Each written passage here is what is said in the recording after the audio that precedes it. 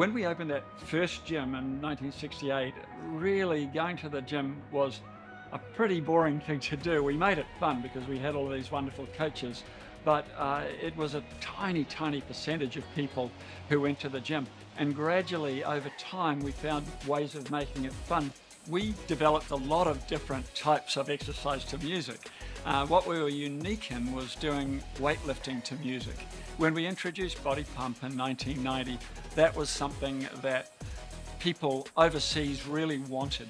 We were just coming out of sort of the leotard and leg warmers era, the Jane Fonda era, around the world, and you were getting classes like spinning, which came out of South Africa, and Taibo, which came out of the US, and of course Body Pump, which came out of New Zealand, a weightlifting class, and the world just fell in love with it. Technology for us is people exercising at home, and people have always exercised at home, and for years and years we've launched different home videos. We were in Walmart's with the Body Pump home video in the 90s, and as that grew we partnered with some of the biggest infomercial companies in the world, and then about 10 years ago we really went digital with it and started to build the Les Mills On Demand, now Les Mills Plus platform, which took off like crazy during the pandemic. Technology plays a massive part in our operations, so 20,000 gyms around the world, both virtual and immersive content. And then for people working out at home, we have over 400,000 people working out with LM Plus on either Android or iOS. And then we also have people working out in the metaverse with VR.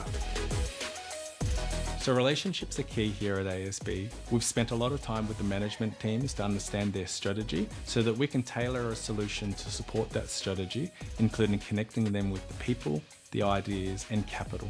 It's been really rewarding working with Les Mills, both the New Zealand gyms here and also the digital fitness app that they have and the licensing side of their business.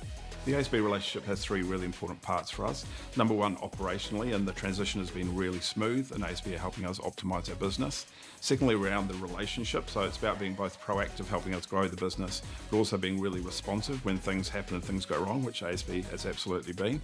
And lastly, around purpose, we have a very shared purpose. Ours is around a fitter planet, which aligns perfectly with ASB's sustainability and ESG focus. And for us, that's around fitter people all around the world, as well as a fitter planet through things like trees that we help plant around the world and all of our sustainability and ESG initiatives. It's what brought me to Les Mills, and I can't think of a better purpose, to be honest.